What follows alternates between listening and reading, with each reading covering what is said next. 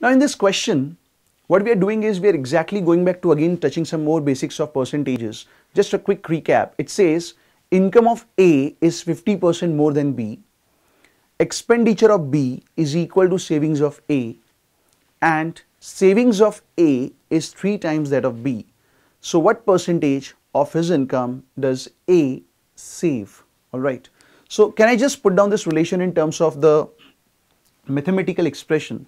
First important rule, I know total savings. What is the basic definition of saving? Income minus expenditure. What is the basic definition of saving? Total income minus the total expenditure will give you my total savings.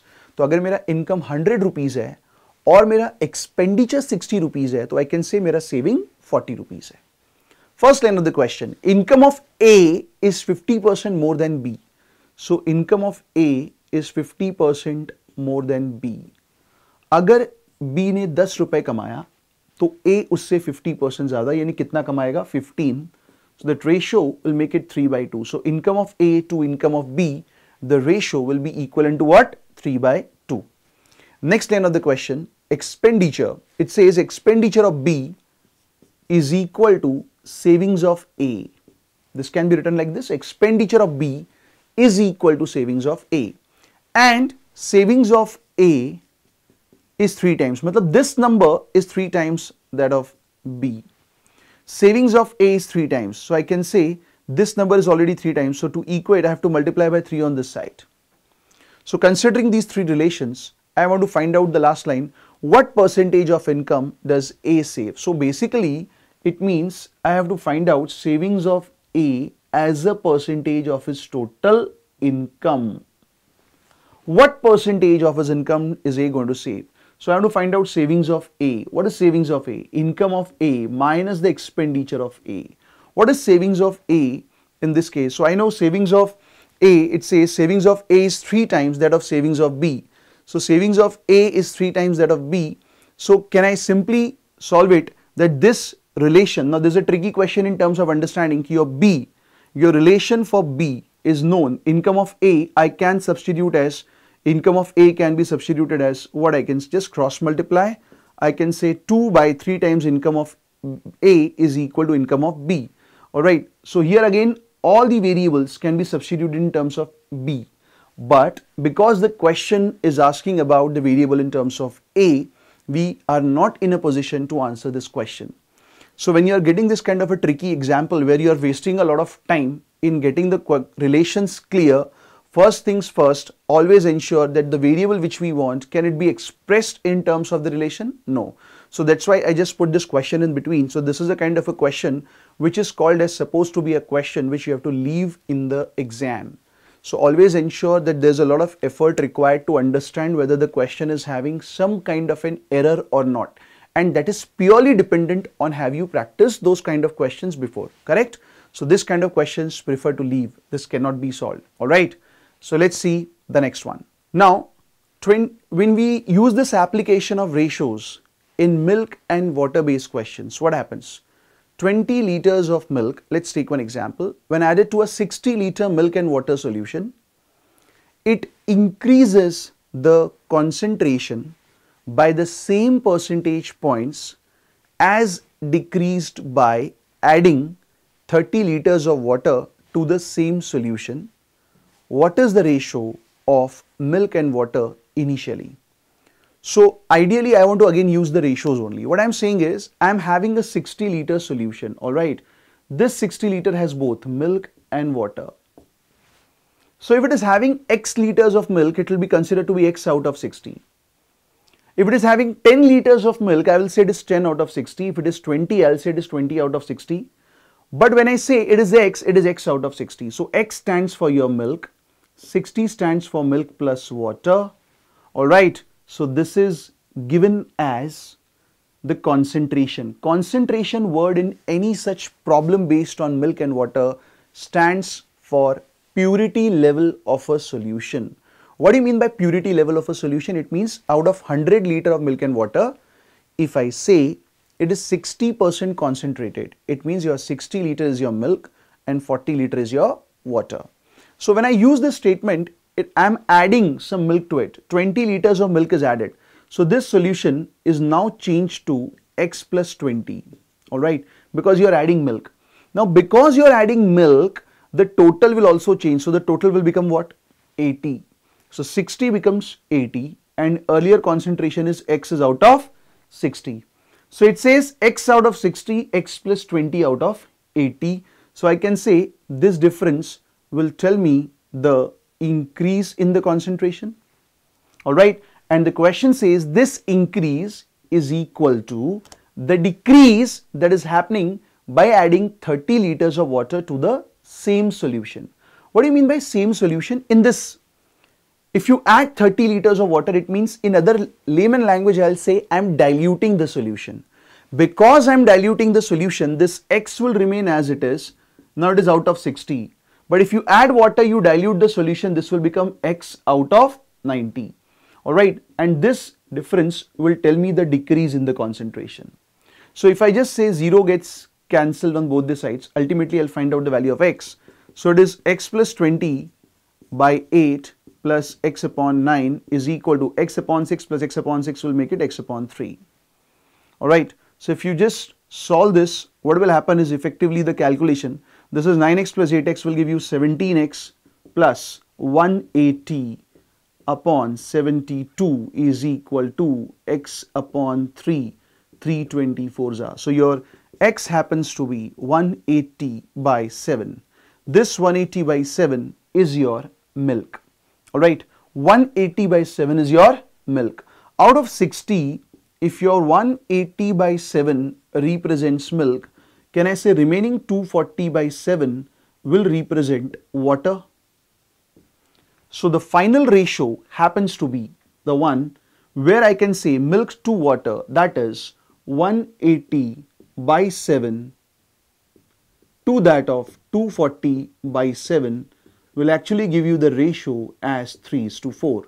So the ratio in which milk and water were initially present in the solution is given as 3:4. All right.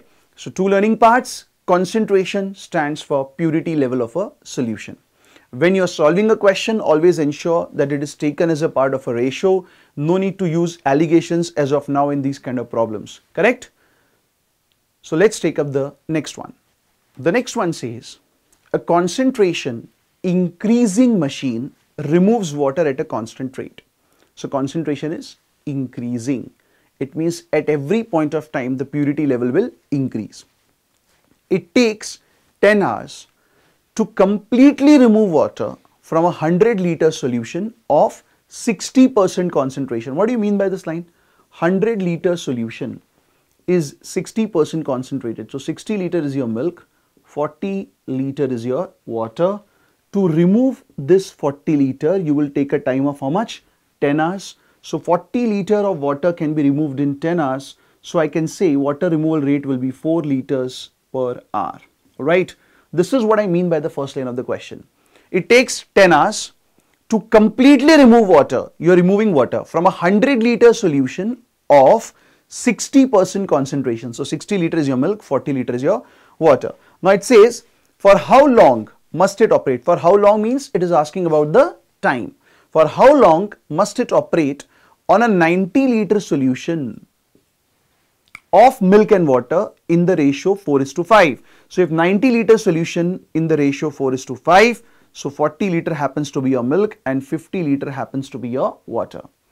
So how long must it operate on a 90-liter solution of milk and water in the ratio 4:5 so that the resultant can be converted in the ratio 20:19. So try to understand the meaning of the question.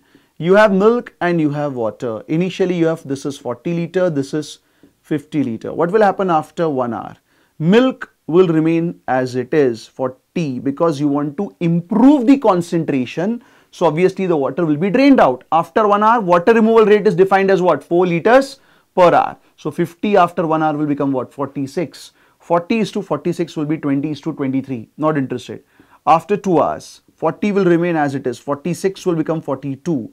40:42 will give you 20:21. Again, not interested. After 3 hours, this will remain 40, but this 42 will become 38. Now, if you try to see 40 is to 38 after 3 hours can also be defined as 20 is to 19. So how long it requires to become 20 is to 19? So if you try to see, to become 20 is to 19, you need a time of how much?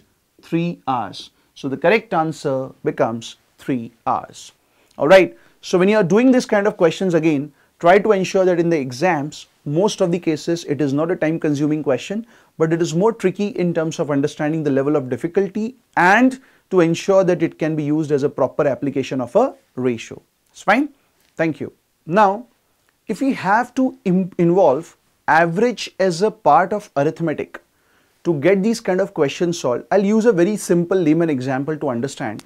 What happens is I'm having three numbers, let's say A, B and C, and the average of three numbers happens to be 45.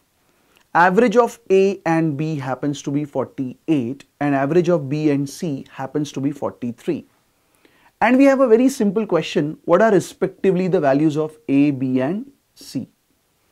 Now this is a very basic fundamental tool, because what will happen is these questions, for example in this case, A plus B plus C upon 3 is equal to 45, A plus B upon 2 is equal to 48 and so on.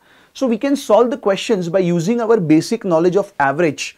What we know about average, we say average is equal to sum of the observations upon total number of observations.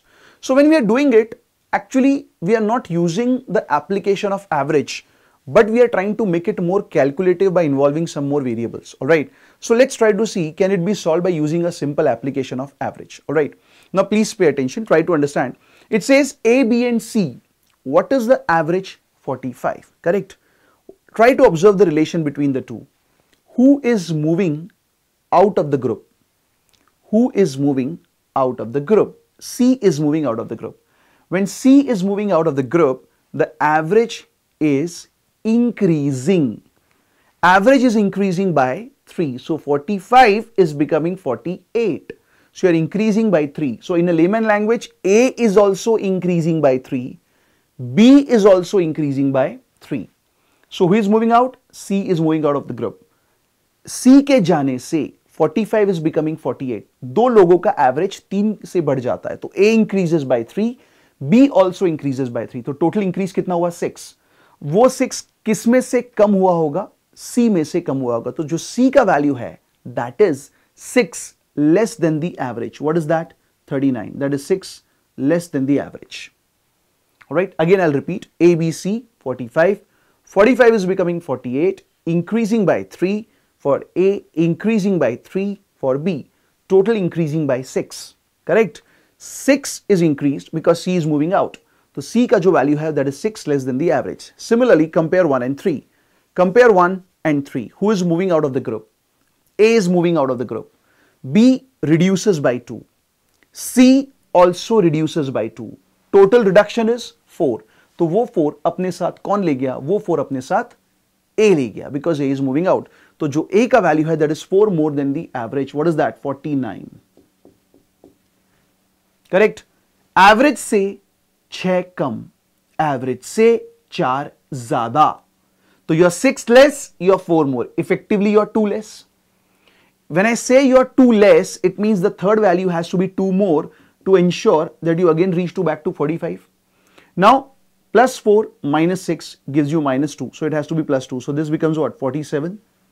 So if you add it, the sum is what? 135 divided by 3 will give you as good as 45. Now this is a major application where we want to say that average is a quantity whose impact is uniform on each and every variable that is present in the quantity. Alright, so let's try to see this application in the questions. Now the question is, it says Suraj has a certain average of runs for 12 innings. Suraj has a certain average of runs for 12 innings. Alright, in the 13th inning he scored 96 runs and his average increases by 5 runs. What is his average after 13th innings? Alright, so again means this question, if you try to see, can be solved even without knowing average, because I can say for first 12 innings the average was X, then in the 13th innings he scored 96, so 12 into X plus 96, and I can actually complicate the question. Now try to understand, 12th innings, I don't know how many runs he scored.